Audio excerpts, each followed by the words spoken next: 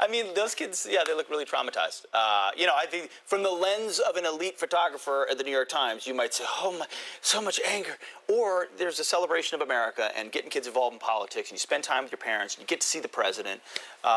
You know, if you're a good parent, you can talk to them about what they saw at the rally, too, in the harsher moments or things like that. By the way, we've all take your children to a rally. The one thing I would say is sometimes with the insults, when the president gives insults, that's when I am concerned about kids being there, because it's not a way to learn how to talk to people, right? I don't think we should say that this is okay, that it's okay for a president to say these things. I know you disagree with me on that. Well, no, that's where parents come into play again. Like if your parents can say, hey, he's the president, he's fighting different battles, that's why he talks that way. You know, don't talk to your teacher that way, baby.